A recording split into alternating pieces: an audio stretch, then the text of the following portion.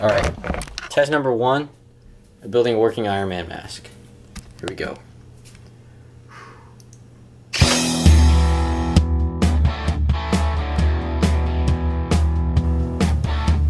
What's up, guys?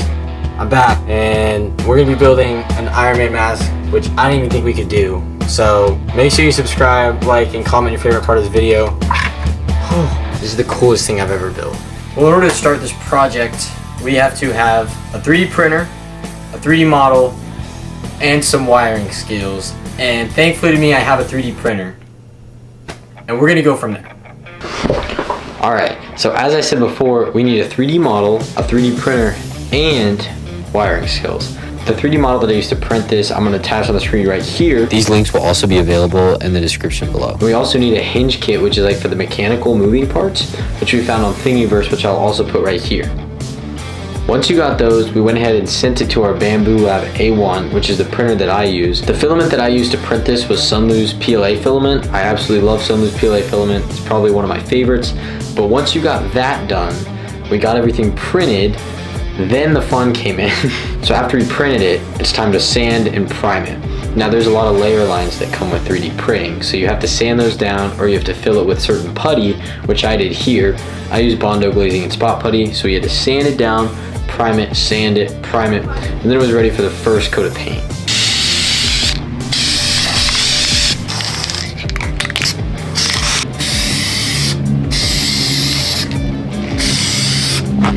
Well, unfortunately, I'm gonna be honest with you guys, it was a fail. I'm really frustrated right now, but I wanted to show you guys what happened. Since it's so hot outside, the heat warped it, and so as it sat outside to dry, it completely warped it. So unfortunately, this one's a bust. As you can see, this is very high, this little point. It no longer fits right. We're gonna have to start over, but that's okay, it's part of the process. So we're gonna learn, and I'm gonna keep this on my desk because it still looks kind of cool. I like the gray a lot, so here we go.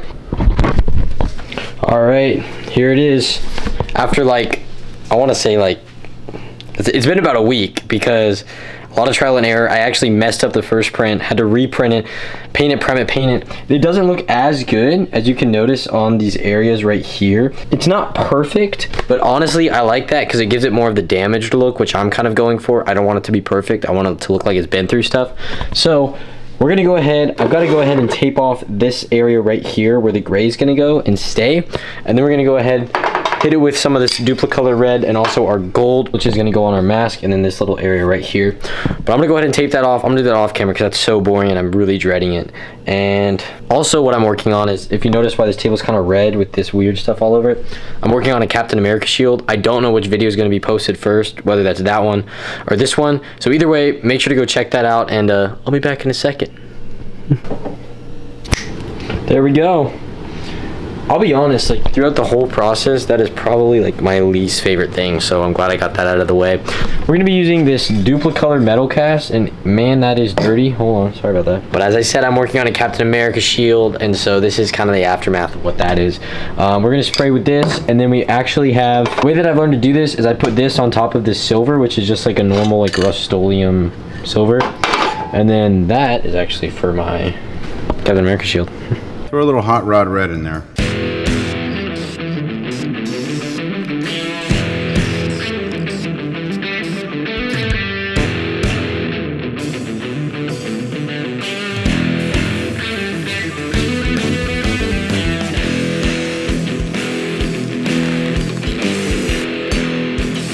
So after all that trial and error, it's time to wire this thing, which is the fun part. So then I needed to draw a wiring diagram because I have no idea how to do it.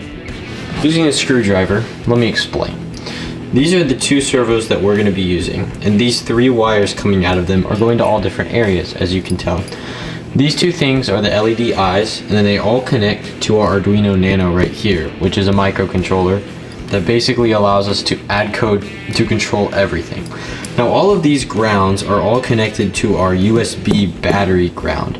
So as you can see, there's one there, boom, boom, boom, right there. Our positive eyes go straight to pins D3 and D6, and then our positive on our servos go to pin 9 and pin 10. And the red wires on this side meet at the positive on our USB charger.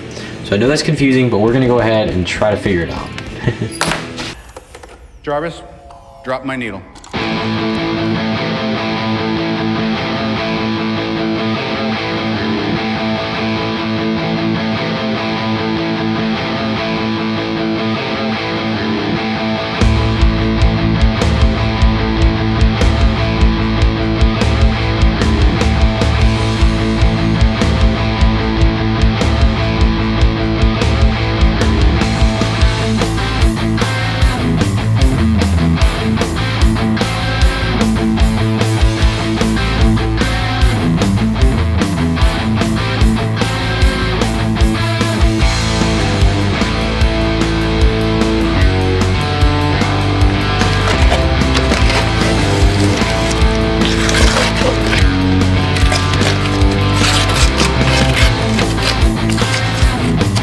So now we got the painting done and the wiring done. It's time to put it all inside of here.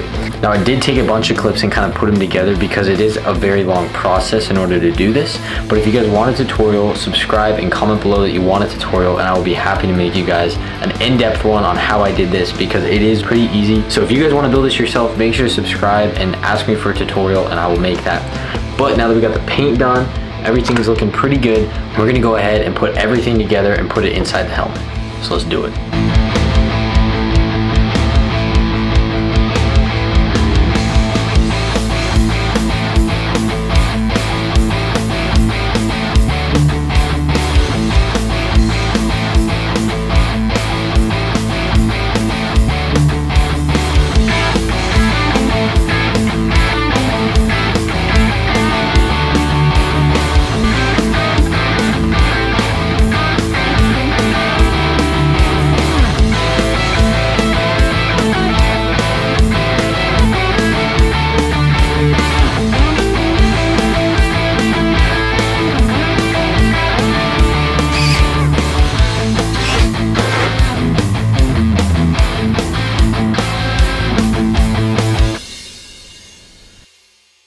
Let me show you guys really quick the wiring on the inside of this mask. So this is what it looks like. We got our Arduino Nano right there. All of those wires are connected just like my diagram. They connect to the servos up there, as well as the lights and eyes right there. And then they all connect to this USB cord right there, which powers it. And that brings us here. So let's see if it worked. We gotta plug it in first to our battery pack. To your side. All right, moment of truth. Oh yeah. We did it. Let's go.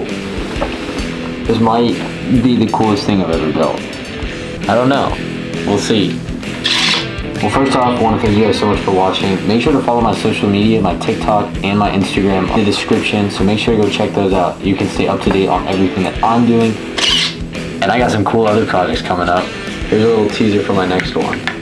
That might be the coolest thing I ever built, so make sure to subscribe, stay tuned for that, and I'll see you guys later.